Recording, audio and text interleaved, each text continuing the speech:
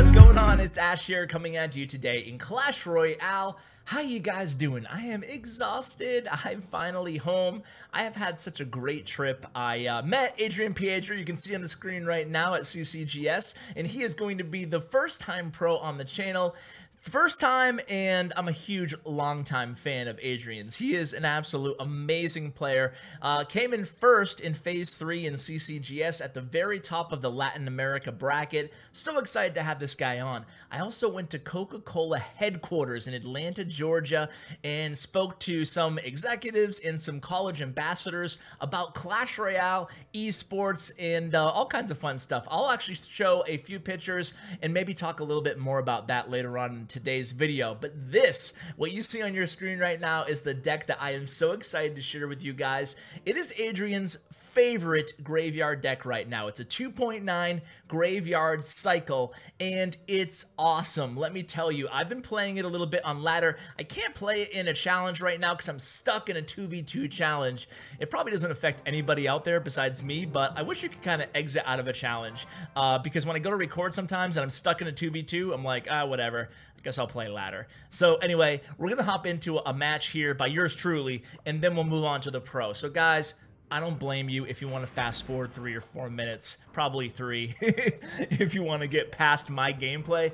But I decided I'd switch things up a little bit and show a match of my own. That way you can see an average player play the deck versus the pro. So while I talk about the deck and introduce you guys to the deck, you will be seeing my gameplay in the background. So it's Graveyard Cycle. Instead of an Ice Spirit, you have an Ice Golem. Obviously, I mean, Ice Golem synergizes so much better with Graveyard Poison, Graveyard anything than just an Ice Spirit. It provides you that cheap glass tank to play at the bridge. So here I'm going against a Mortar deck. Oh man, Mortar decks are so annoying.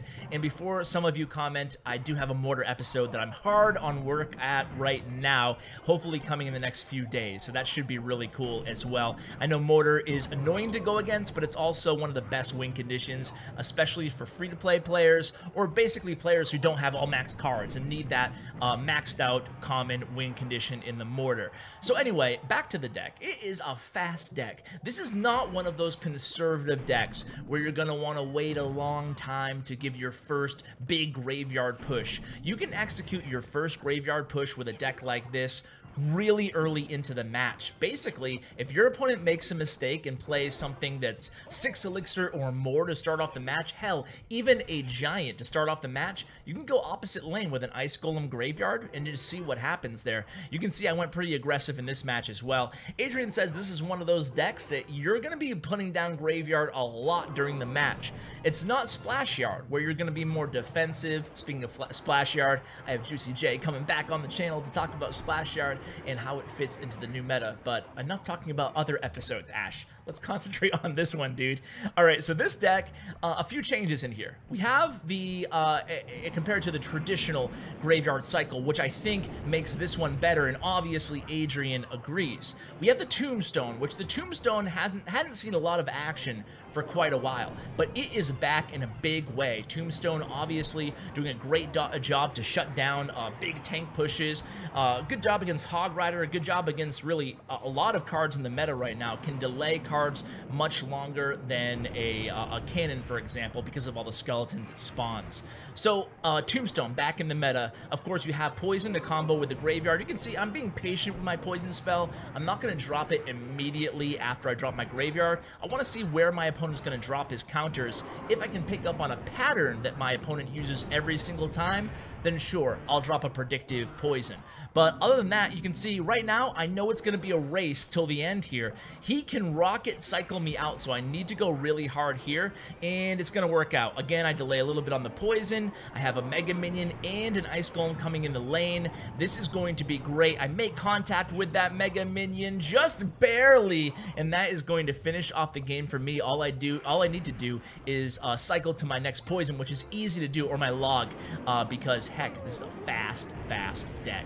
So I've seen cheaper graveyard cycle decks out there, and I asked Adrian about that, but he says this is his favorite graveyard deck. He prefers this one. It's not as cheap as like the 2.6, 5 that I've seen going around, but it's much more defensively strong, more robust than your average cycle deck. With that Tombstone, with that defensive poison, you do have those options in this deck. And of course, the Mega Minion added to the deck in place of what used to be minions in this deck. A lot of arrows. Arrows have re-entered the meta. You guys probably have noticed that. But in between arrows, zap, poison, fireball, there's just a lot of spells. And obviously, fireball and poison are still going to work against the Mega Minion, but they're not going to want to do that for a straight up 4v3 trade. So anyway, getting into the pro gameplay here, Adrian, you can see, guys, I said this is an aggressive deck. You're going to be making a lot of split-second decisions. So, along with that, there is a little bit of a learning curve to this deck, right? I mean, it's not one of those decks you can necessarily expect, unless you're a really good player, better than yours truly. It's not one of those decks that you can necessarily expect to pick off, you know, in the first match or the first 10 matches you start dominating. It takes a little bit of getting used to. You're making a lot of fast decisions with this deck. You have to be very, very quick to decide what the right play is going to be. But, of course, because it's a cheap deck, there's a little bit more leniency, a little bit more forgiveness if you make a mistake than, say, a big, heavy beatdown deck. So it's funny, people say that beatdown decks require less skill than cycle decks. But in reality, I mean, they both, in my mind, they're both around the same skill level. The only difference is, every decision you make in a beatdown deck, you have to really account for, because if you make a mistake, it's much more difficult to recover in a big, expensive beatdown deck. If you make a mistake, there's more decisions in the course of a game that you're making. So in that way, if that's what you equate with skill, then sure, cycle decks are a better skill deck. However, you can much easily recover from a mistake made. So Adrian, good job with the skeletons, cutting that baby dragon for just a second, diverting it from that right tower. And you're going to see, I mean, the beauty of this deck is, although there is a little bit of a learning curve, it's every card has a purpose, right? Your Mega Minion is your tank killer. Your Mega Minion is your, I mean, it's very versatile, more than just a tank killer. Obviously, you can use it behind the Ice Golem on offense, as Adrian is here as well. It's just a very versatile card right now. It fell off in the meta a little bit. Checking in with Woody's Reddit snapshot, it kind of like went from worst to last, right? And I think that, did I say worst to last? First to last. First to worst. Okay, Ash, dude. Way to go, buddy. So basically, the Mega Minion is on the rise again, okay? The Mega Minion, because everybody's carrying arrows, as I was saying earlier, or a lot of people are that weren't previously. And a matter of fact, have you guys started seeing those decks with like 2, 3, or even 4 spells in them? They're going around. If you haven't seen them yet, you might be seeing them. I feel like ladder is like so difficult for whatever reason this season. I don't know if it's just me, but I'm kind of struggling. I've actually started using this deck and having a little bit more success with it, but my bread and butter for like 2 months, the Three Musketeer deck, not having a ton of success with it. I think that people have finally learned how to carry enough Three Musketeer counters. So I'm struggling, but Adrian is not. So Adrian actually used this deck also in CCGS. I'll include a link to his tournament. Of course, it's all in Spanish, so if you guys might not be able to understand it if you don't speak Spanish, but if you want to see more of his gameplay, I'll certainly include that in the description below as well. So let's kind of do a play-by-play here. We talked about the offense of the deck. You're going to be using mostly just your Ice Golem Graveyard, and then sometimes Ice Golem Graveyard Poison. Just be careful when you use Ice Golem Graveyard Poison, because you want to make sure you hit the defending troops with the poison, otherwise they're going to be coming back at you. Being aware and ready for the counter push is really important in this deck, so make sure you're always aware, okay, what is my opponent going to play to counter my graveyard, and can I kill it with the poison? If they're dropping a Valkyrie, you're not going to want to drop a poison. You're just not going to want to, because the Valkyrie's going to stay alive through the poison, and then you're going to have a really big push that this deck, while good defensively, isn't strong enough to withstand a huge push coming from a counterattack after a failed graveyard, okay? And also, I should mention, if you're going against a beatdown deck with this deck, you want to make sure you push the other lane. This is one of those decks that you have to push the other lane hard and aggressively once the opponent drops that Golem or the Lava Hound in the back. So let's see how Adrian handles really one of the most popular decks in the meta right now. It's the Bandit, Night Witch, Three Musketeer Battle Ram deck. This deck is absolutely everywhere. And matter of fact, this has the highest win rate. I believe using Poison instead of Fireball, but either way. This deck, essentially the Bandit, Three Musketeers, has the highest win rate in all of the Crown Championship Global Series. So, hey, food for thought. If you're looking for a good Three Musketeer deck and you're lucky enough to have both of those legendaries, Bandit and Night Witch, you might want to give it a shot. But Adrian is not super worried here. So I should mention, by the way, Adrian's won tons of grand challenges with this deck.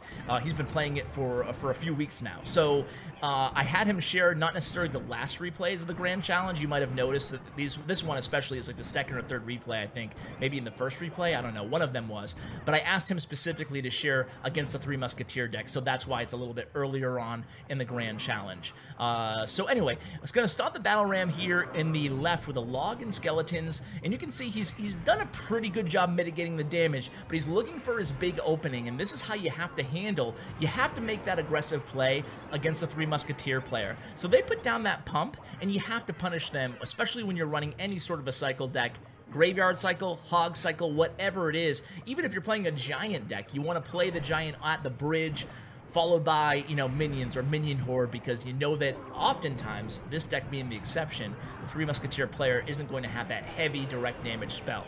But Adrian knows he does this time. Again, getting a lot more damage than I'm sure he's comfortable with on that right lane, but now he's ready for a really big push here in the right. So 2 ice golems, followed by archers, poison and graveyard combo, making sure he gets the elixir pump, and he lucked out there. He also got the Three Musketeers with that poison. So what a great poison that was for Adrian, essentially shutting down that entire push there, that entire counter push, and that's what we talked about earlier, right? Make sure you wait a little bit on that poison. See where they're going to drop their troops. Make sure you kill them. Had he used that poison over to the right instead of the left earlier as a preemptive play, he would have lost that match 100%. He couldn't handle Three Musketeers coming at him in the other lane. So that was another good win for Adrian, and it was, as a matter of fact, his second win in the challenge there. But again, just asked him to show a variety of different replays. So here we go, Adrian this time on the top, guys, and we're gonna go against I think this is the P.E.K.K.A. Ram control deck. I watched these once, but it was last night, and I'm recording in the morning. Crazy weekend. 4th of July coming up in the United States, so doing some family stuff today. So I'm trying to get this done on a kind of an awkward schedule. So anyway, real quickly, guys, I want to tell you about, well, no, I want to get to this match. Forget it. So here, I was going to tell you about my Coke visit, but there's really not a lot to it. I just wanted to share a couple pictures with you guys. So I'll throw the pictures on. It was really fun. I gave about a 45-minute PowerPoint presentation. I felt so official. And it's funny, during the presentation, I think I started out with, yeah, guys, so I can't believe I am here right now. I think that's how I started the presentation.